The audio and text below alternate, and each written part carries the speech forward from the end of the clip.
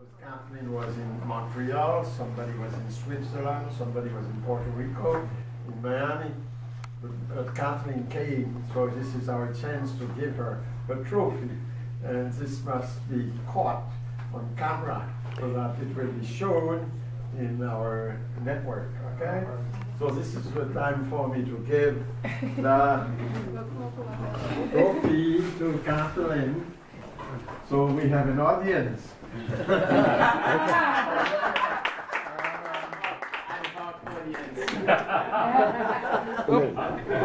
Let me get over here. I can get a better angle. This and that? Yes. There are two pieces of. Yes.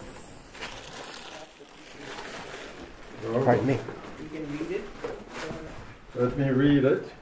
Woman of the Year Award presented to Katleen Felix in appreciation for her extraordinary service and dedication as a leader, and sent by Tele-Solidarite TV New York. Tele-Solidarite is the organ, or is it the organ that we should say? Yeah.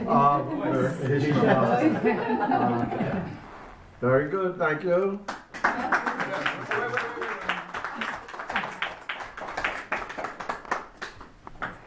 Okay, and this is being recorded too. Okay. I got you. But this is better, this is better. Yes. You see the woman on the top? It's a woman on the top. Yes. It was the occasion of the month of March, which is the month of women. So the next time we will have, let's say, stand among them.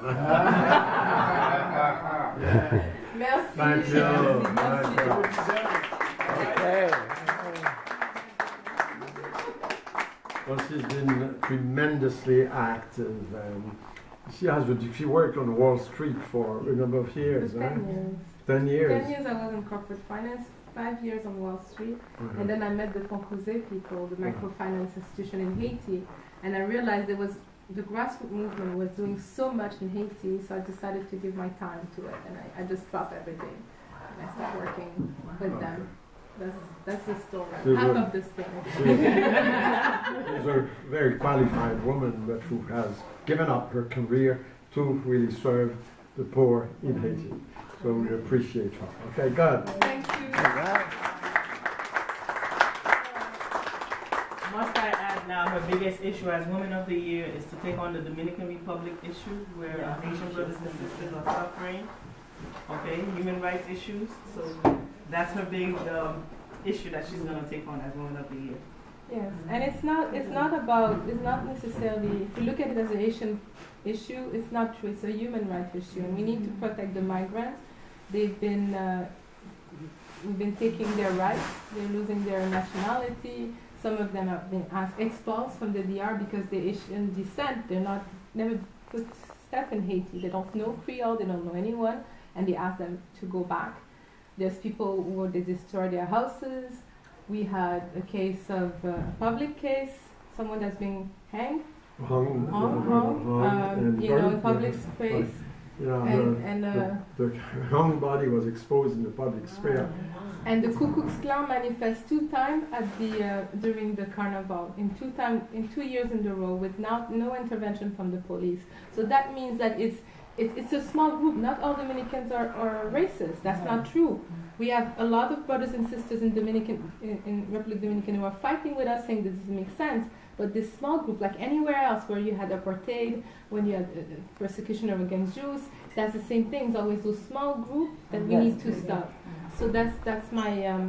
I'm taking the voice of the Women of the Year to bring this on the table, and we need to say something, because if we don't, we're complicit. Yes, the whole story is that in 1915 the American conquered Haiti and the Dominican Republic, and they developed the sugar industry in the Dominican Republic, but with Haitian workers. The Haitians were shipped to the Dominican Republic to serve, to cut cane, okay? And they were kept in bateys, and they were treated like cattle. Okay? But the Haitian labor force is the kind of background of Dominican prosperity. Okay. But these Haitians who were sent were peasants, some of the illiterate peasants. But the Dominican Republic despised the Haitians because they thought they were all illiterate people.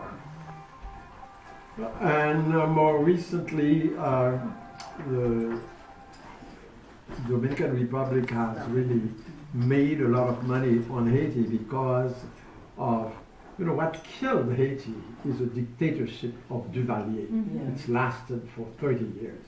Yeah. That's really what killed Haiti. Because before Duvalier, Haiti was at the same level and a little better than the Dominican Republic. Mm-hmm. But Trujillo in 1937 massacred 28,000 Haitians on the river between Haiti and the Dominican Republic. But this, this was terrible. But the trouble is that now, because after Duvalier, Haiti's economy has become so depressed that too many Haitians go to the Dominican Republic. But you have those who come recently and those who were born in the Dominican Republic. And it's estimated that there are about 250,000 who were born in the Dominican Republic who are Dominicans. Mm-hmm.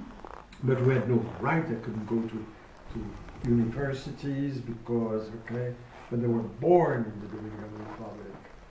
Now there was, in 1913, the court of the Dominican Republic declared that all children born from illegal entrance had no right to citizenship and they had to be deported. Retroactive to 1929. Yes, it's from all born since 1929.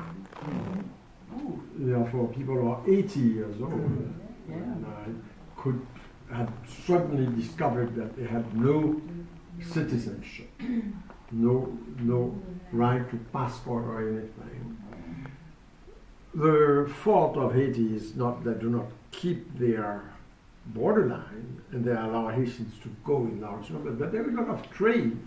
Actually, yes. And it benefits the Dominican Republic, Haiti is the first client of the Dominican Republic because we purchase everything from the Dominican Republic. Construction things, the food, bananas, because of the neglect of the Haitian land.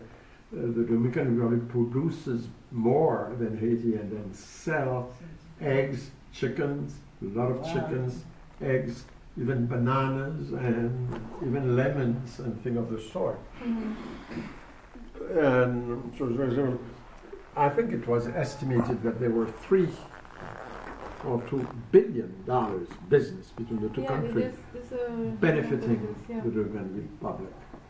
But we also have 28,000 students from Haiti who studies in the universities in the Dominican Republic.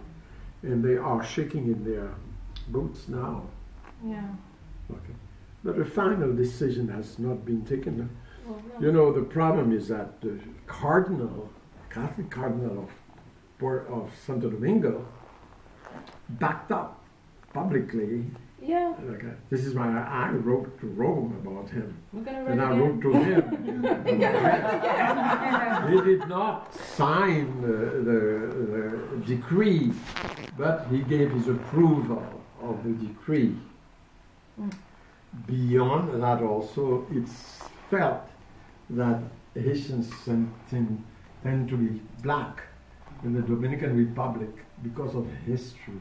There have been much more mixing with while Haiti in history was in agriculture, the Dominican Republic was in cattle raising. In cattle raising, the labor is not as intense, and there were lesser slaves, and the slave had a lot of children from their masters. So the Dominican Republic is much more lighter skinned than the Haitians. And it is felt that there is apartheid also because of color. Okay.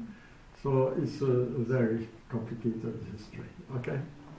Yes, it is, but the human right needs to be addressed. Yes, I think a lot of countries have protested. This is why, a few months ago they offered something that said that the Haitian could sign. Yeah, they create two classes of citizens, and they have to renounce.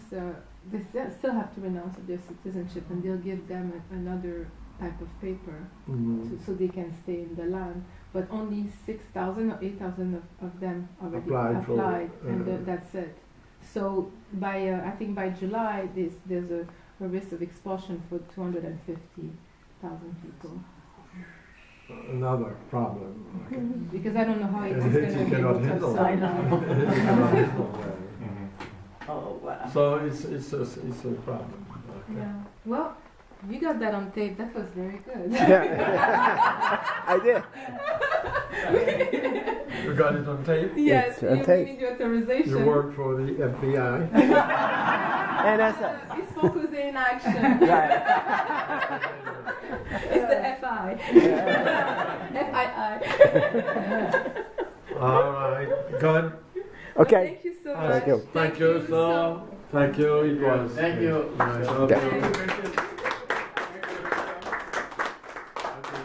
Oh, thank you, Professor. Thank you. Thank you. Mais alors, Nice